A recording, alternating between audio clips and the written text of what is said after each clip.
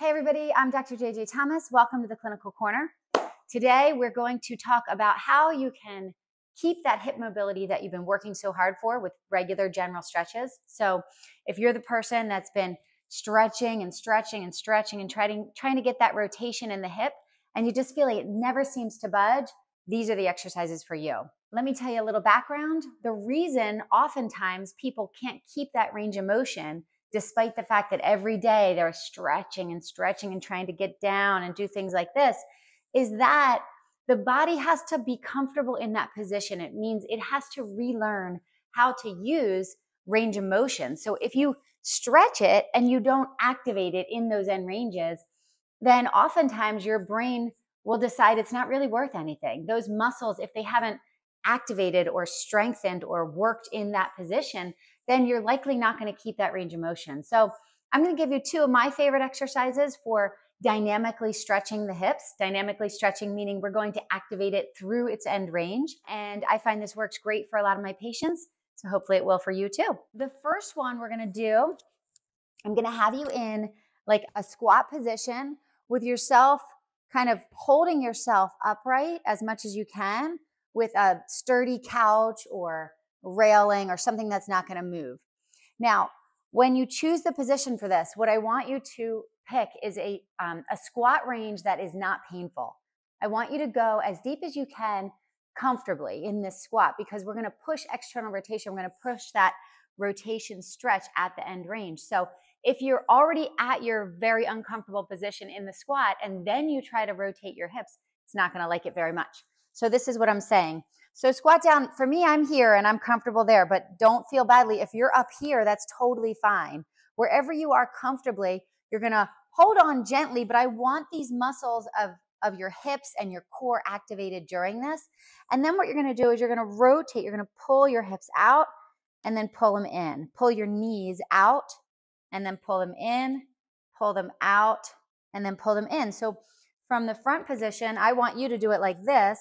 But from the front position, it's going to look like this. So you're here, you're going to go roll them in, roll them out, roll them in, roll them out. And then you can even do like one leg and you can use your hand to assist it at the end range. And you could do the other leg, assisting it at the end range. Now, if you can go here, that's even better. Do whatever you can at your end range. But you see here, your muscles are activating. Your core muscles are stabilizing while you're ranging your hips. And so it's giving more input to the brain to say, yes, I can use this. I should use this.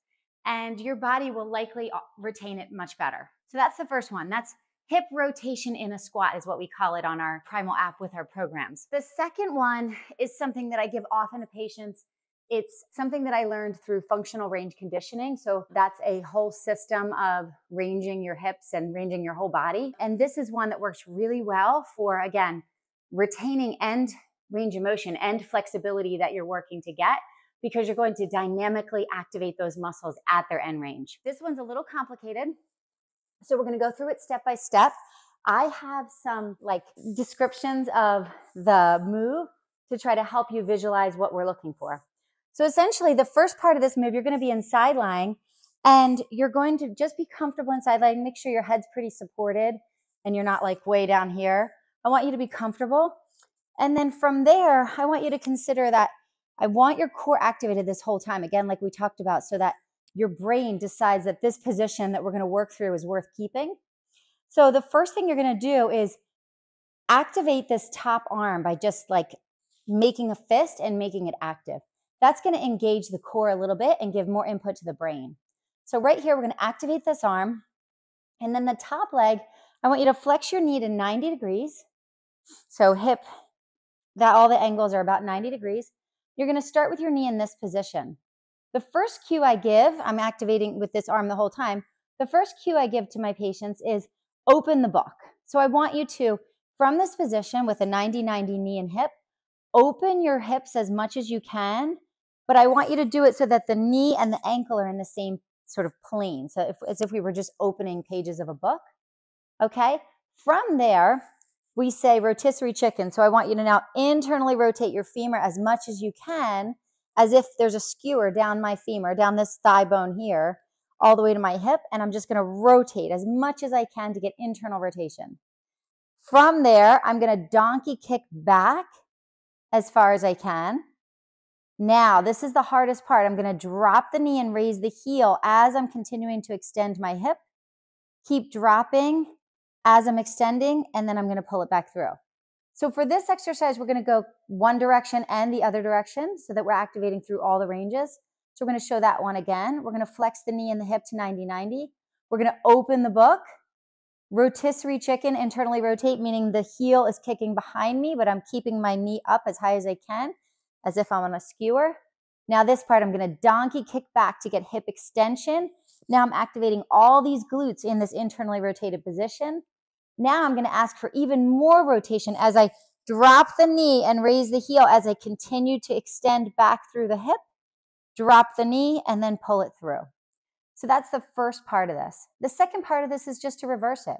So now I'm gonna donkey kick back at that 90-90 as much as I can, activating here. Now I'm gonna open the knees. I'm gonna reverse it. I'm gonna open the knee and pull it up as far as I can till I'm in this position. And then I'm gonna close the book. So the second one is extend the hip by donkey kicking back, knees at 90-90. Now I'm gonna, as I'm extending back, open the knee to get external rotation, continue rotating until I meet the top here, and then just close the book. So those are my two favorite dynamic hip exercises. Give them a try if you are that person that feels like you always stretch and it just is never getting you where you need to be. Go ahead and try these dynamic stretches. I think you'll really like them. And as always, like and subscribe so you don't miss any more tips. Looking forward to seeing you next time.